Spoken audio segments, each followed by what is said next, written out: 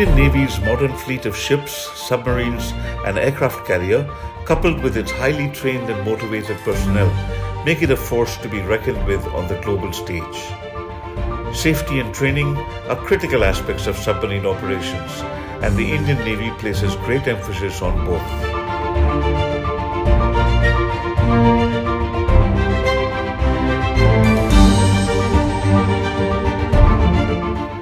To ensure the safety of the crew and the vessel, the Indian Navy has a rigorous training program that covers all aspects of submarine operations, from navigations and weapon systems to emergency procedures and damage control.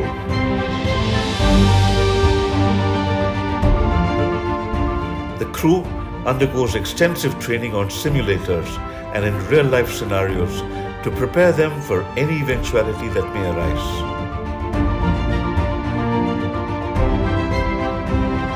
The Submarine Damage Control and Firefighting Training Facility is a unique training facility established for training submariners in damage control and firefighting on board a submarine. This facility is set up in Visakhapatnam and is first of a kind in the South Asian region. The facility is indigenous and is aligned with the Atmanirbhar Bharat policy of the Government of India.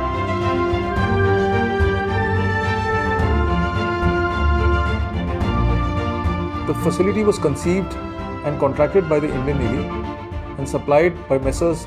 Joseph Leslie Dynamics.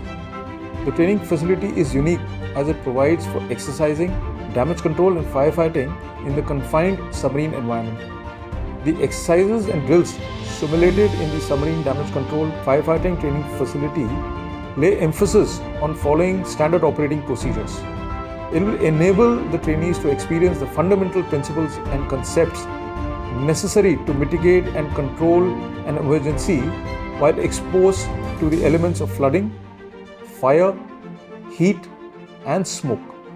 The facility is capable of imparting training to individual watchkeepers, multiple trainees forming a team, and a coordinated training of the entire command team in response to fire or flooding on board. The infrastructure is capable of training around 1800 personnel in a year.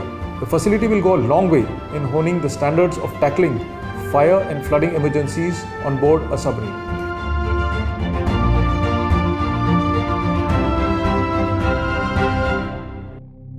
Gentlemen, today we will be simulating flooding in Duk, in auxiliary machine compartment. Rate of flooding will be high. There will be rolling and pitching, so please pay attention to your safety. This facility is provided with two simulators, Damage Control Simulator and Firefighting Simulator. The Damage Control Simulator is designed to primarily simulate various flooding emergencies in a constrained environment.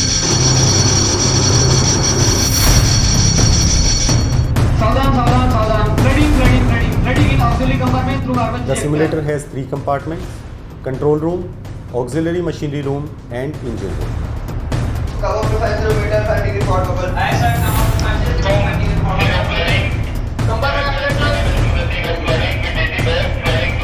Compartment report tickets are all heights accounted for, sir. Very good. This facility is equipped with high efficiency pumps to flood the compartment in order to simulate actual flooding on board a submarine while imparting training.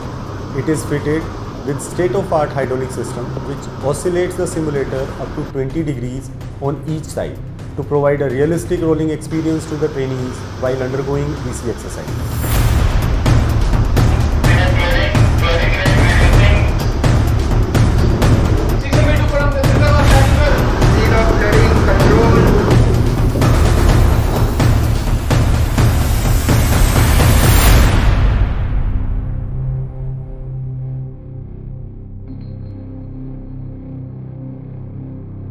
Coming to Firefighting Simulator, it is designed to train personnel in fighting fire on board submarines in a realistic environment, especially in the typical confined spaces.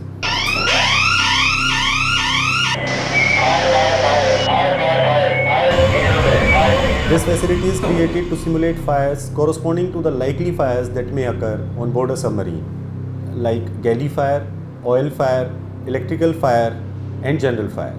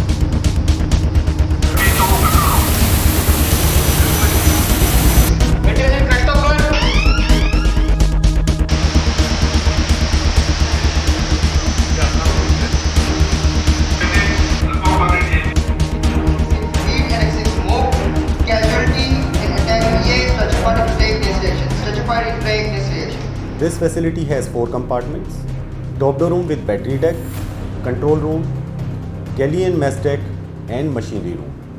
These compartments are provided with both portable firefighting aids such as AFFF, CO2, halon, and dry chemical powder, as well as fixed firefighting aids such as VPL, water mist, and top door sprinkling system.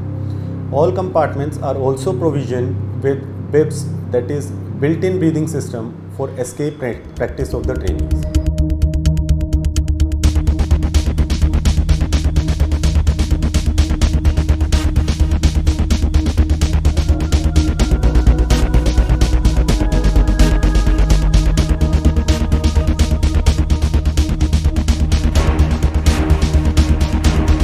The Indian Navy places great emphasis on the importance of ongoing training, enhancing teamwork, communication, and decision-making skills in high-pressure environments.